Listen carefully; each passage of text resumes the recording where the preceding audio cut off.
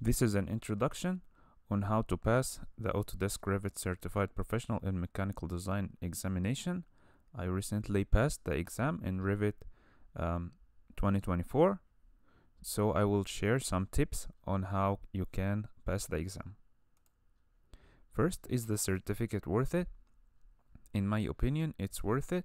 It's a good badge in your resume, and it's a way to show to your employer or potential employer that you challenged an exam in Revit and you passed it. So the first step is to get good at Revit.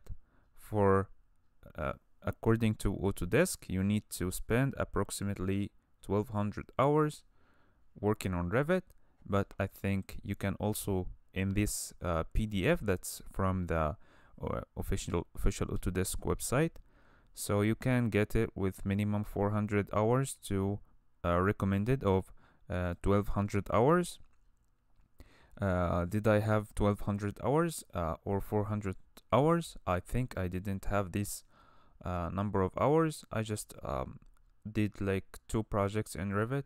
So the important thing I want you to do is to just do couple 3, 4, 5 projects in Revit Mechanical, so you see how the software works, and lots of the questions, they need you to be very familiar with every function and every thing in Revit. So just work with Revit every day for some months. Second is take the exam preparation course from the Autodesk website. It's a very important course, and the exam, sometimes the exam just comes from the mouth of the instructor. So this is the exam that you'll get. I will put a link to the exam from Autodesk. It's a 10-hour course outline. It's just structured according to this PDF with the objectives from Autodesk, and these are the videos. For me, I took it lots of times, maybe 10 times, because I think I'm a slow learner, but you can do it with 4 or 5 times, but you need to don't pass any unit before making sure that you completely understand it and you apply it by yourself. And sometimes if something is not very clear, if it's not explained clearly, for me it was, for example, the analysis section or the design options or any unit that you don't understand, you need to go to YouTube and search for another explanation and the third explanation until you feel like you grasp it completely. And you need to do all the exercises, and you need to just apply on a different project, not just adhere to the exercise files from the course. So this is the second step. So also one example about how the exam is taken from the words that the instructor says is there were a criteria for searching for family types. For example, like I want to put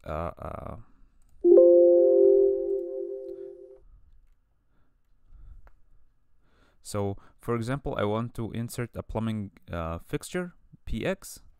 So when searching for types of plumbing fixtures, if I want to put this water closet flush valve, there is a criteria for searching. I can write water and then space flush and then space 6.1. I will get this one.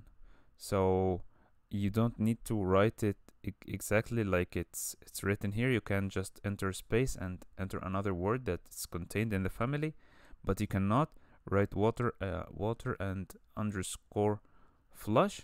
It will not work. So this thing, it was a question in the exam, like a multiple answer multiple answer questions, multiple choice question, and so it was like, what's the correct way of searching and what's the wrong way of searching. And this piece of information is just it was presented in the course, so some questions are just taken from the preparation course.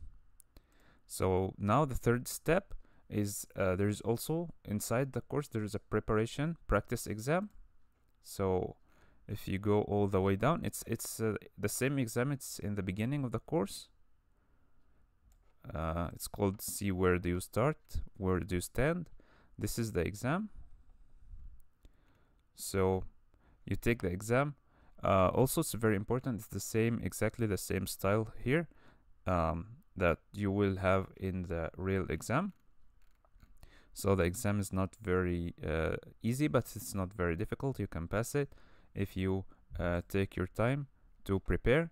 And I will also in the next few days or weeks, I will be uploading some of the questions that I had and some explanations